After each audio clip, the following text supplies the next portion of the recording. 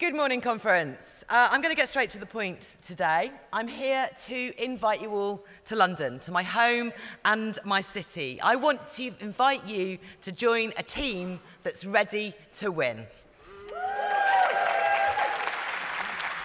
And campaigning in London is the best. Londoners are so ready to vote Green. They are delighted when we knock on their doors. They all have good ideas for how to change things, and they like our ideas too. And for those of you who enjoy leaflet delivery, all our garden gates are easy to open, all our lifts are working, all our dogs are friendly, and all our letterboxes are above floor level.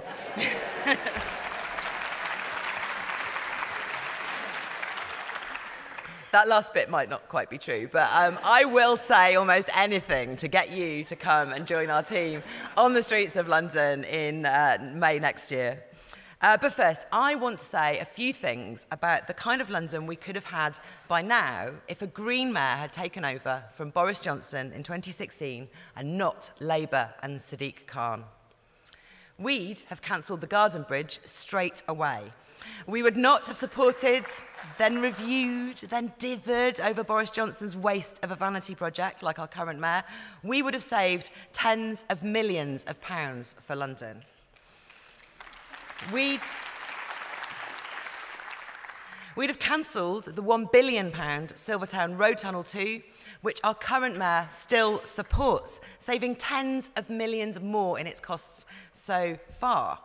And these tens of millions could have been spent on many things. For example, avoiding bus cuts. Bus cuts in London. Now, that wasn't in Sadiq Khan's manifesto, but they are happening, and they would never be happening with a Green mayor.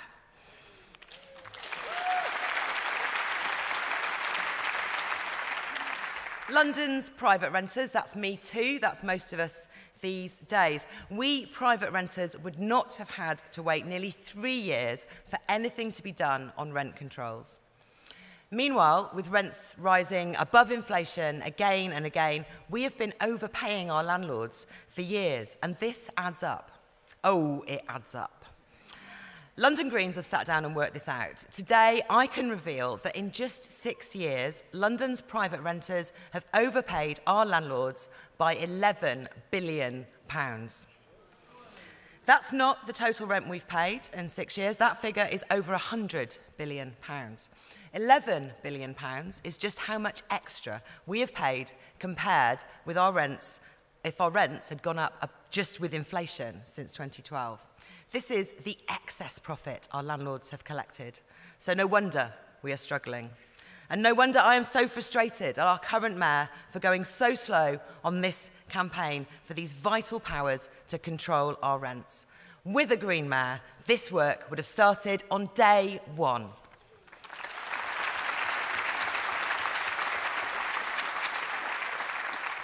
So what else would we have had with a Green mayor? We'd have had a bigger, smarter, low-emission zone already in place across all of London, not just to the north and south circular roads from 2021. A Green mayor cleaning up the air for all Londoners now. We would not have had the creeping, lawless and secret rollout of facial scanning by police. And on our estates, I would have given residents the power to vote down unwanted demolition plans straight away. That's thousands more Londoners who would have been given power by a Green mayor to have a final binding say over the demolition of their homes.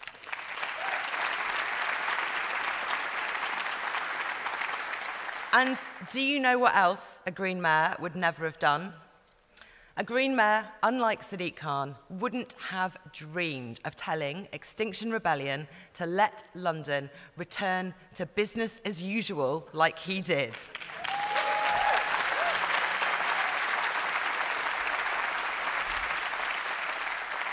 That statement says it all. Business as usual is the problem, and it's climate protesters who are the solution, Mr. Mayor. And one more thing. Would we have waited for 2 years for funding from a Green mayor to combat the cuts in youth services? No. I made a promise to young people in 2016 to help, and I would have kept it without delay.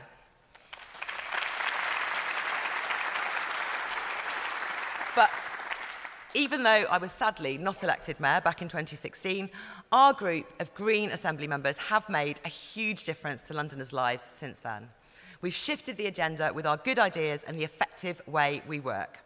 Caroline Russell and I work as a team on the principles and values of listening to Londoners and bringing the voices of people who are ignored and marginalised into City Hall. I'm really proud of that.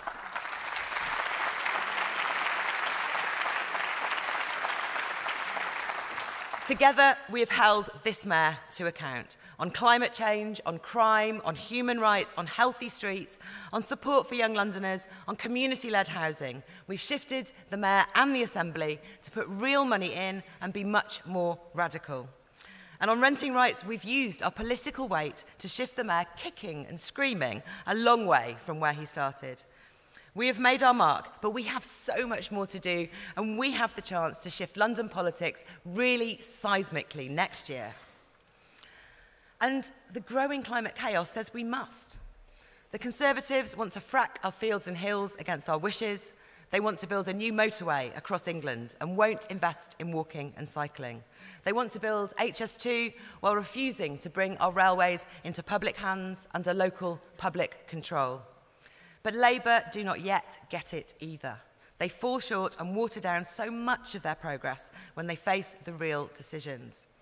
Their national policies on aviation, on HS2, the oil and gas industries, the niggling top-downness of their climate measures, the sponsorship of their conference by oil companies. And at home in London, the mayor is also falling short on preventing climate chaos. In 2016, he promised to be the greenest mayor ever. But would the greenest mayor ever build a £1 billion four-lane road through two of our most polluted boroughs? No, he cannot back the Silvertown Road Tunnel and hold his head up in green company.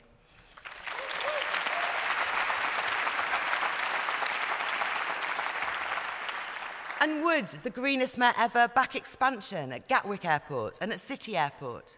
Would he let Transport for London, our biggest electricity user by far, get just 1/1000th of its energy from renewable sources? No. With these stains and holes, the mayor's climate clothes are fit only for the recycling bin.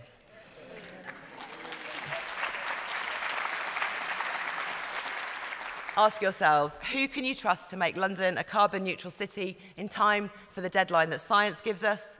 A go-slowly mayor who builds roads and backs airports, or a real green mayor?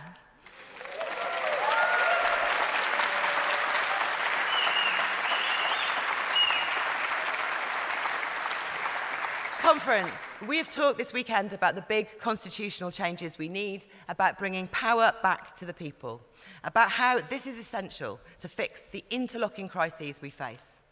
And in London, no mayor can ignore the democratic hole, the destructive virus at the heart of our city. I'm talking about the City of London, the financial centre of our capital, the impact it has on the world, and the undemocratic way it is governed. The City of London Corporation needs reform. It's needed it for decades, and only a Green mayor will stand up and talk about this.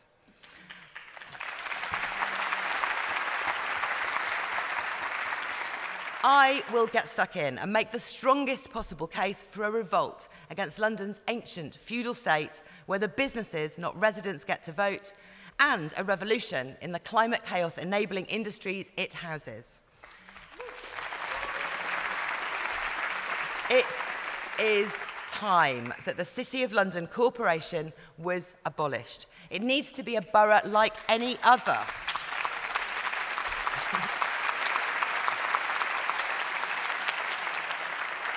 A borough with its higher functions like policing and its huge assets brought into the Greater London Authority. So that we can focus more police resources and effort onto financial crime, illegal trading and money laundering and fraud across London. So we can work So we can work with the most ethical and forward-thinking experts in the city to plan the financial tools we need to finance a full-scale Green New Deal. To push forward the widespread divestment from fossil fuels that we need for our future security, to set new goals for financial services, to support climate action and climate justice, to stop exploiting the people of the Global South and their resources.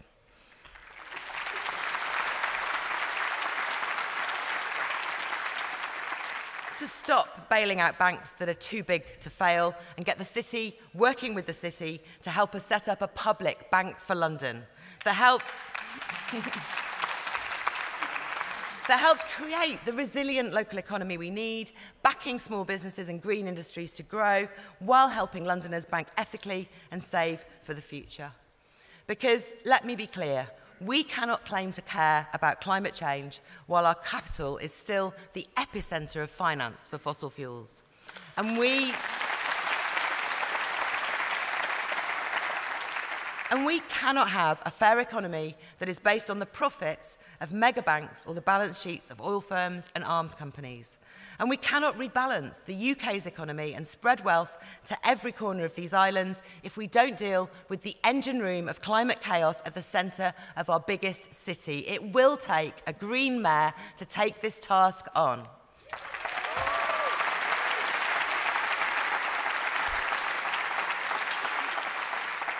And conference, a Green Mayor would use the powers we currently have in the GLA to win more constitutional rights for London too.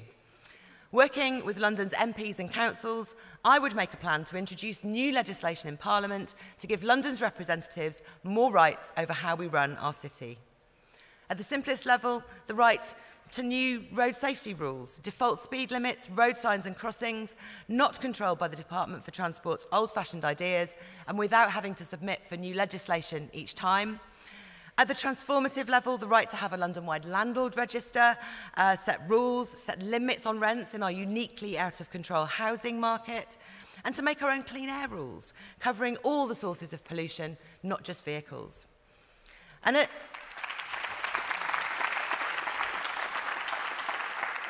at the strategic level, we need the right to choose our own unique planning rules, unfettered by government's terrible national planning policies. To be exempt from conservative measures created to please big developers, like eroding the green belt, those dodgy definitions of affordable housing, and permitted development rights, which have let developers convert our office blocks into the slums of the future, with homes as small as a car parking space, which no family could live in healthily.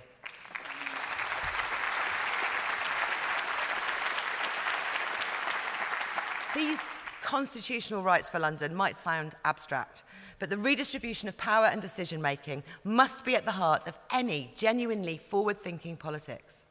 It matters. It means people having control over issues that affect them. It means communities working together. It means working with MPs and councils and grappling power away from the Cabinet and into Londoners' hands. No London mayor has yet made use, really, of Section 77 in the GLA Act 1999, which gives us the ability to place our own bills before Parliament for any purpose which is for the public benefit of our citizens. If laws need to change, if power needs to be shifted, all of us who work into campaigning know it's no good just asking nicely. We need to use every tool we have to get things right for Londoners, and as a Green Mayor, I would stand up for our city in every way I can, in Parliament too.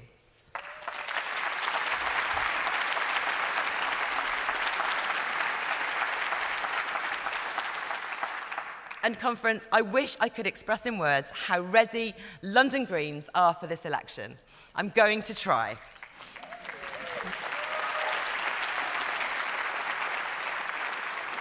I have been your Green candidate for mayor twice before, in 2008 and 2016. And each time we have fought this election, our votes have gone up.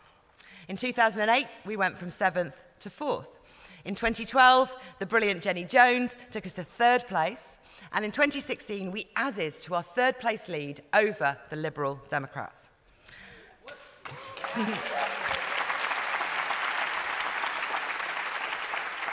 But I have never stood for mayor as a sitting assembly member, and I've never had the chance to stand when there was not a two-party squeeze.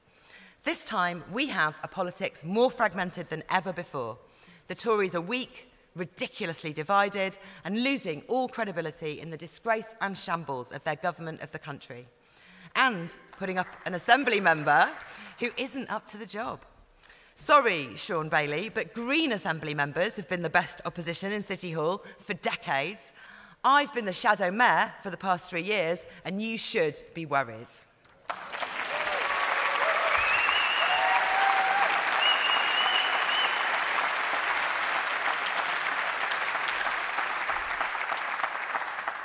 Apart from us, Londoners have some poor choices in 2020. Between bad with Bailey, far from okay with Khan, not better, or in fact any different, with Benita, and now random with Rory. It is clear that the change London needs is green, and our record proves London is best with Berry.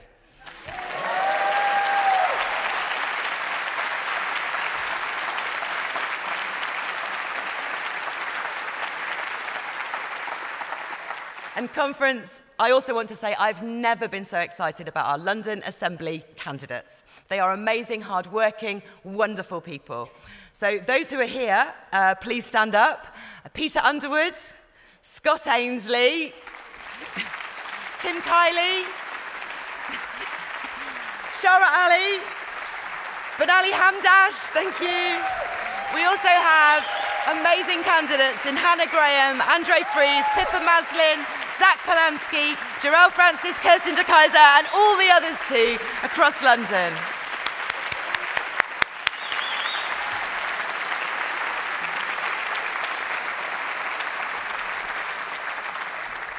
These people are the Londoners who will make a green London, a fair London, a London where every citizen is listened to a reality. We're all ready to welcome you to our campaign, and together, what a team we'll have.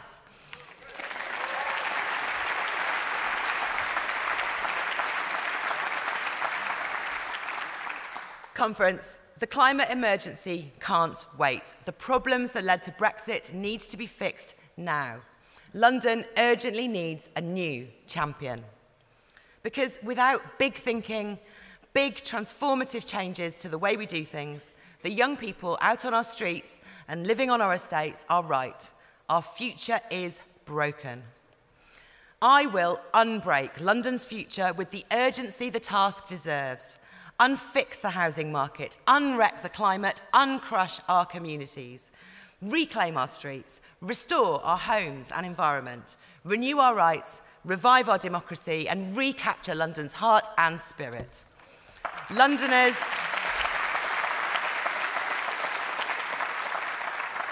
Londoners can trust us to do all of this with more Green Assembly members and a Green Mayor. London Greens are ready to welcome you to help us win, and the Green Wave is ready to come to London. Thank you.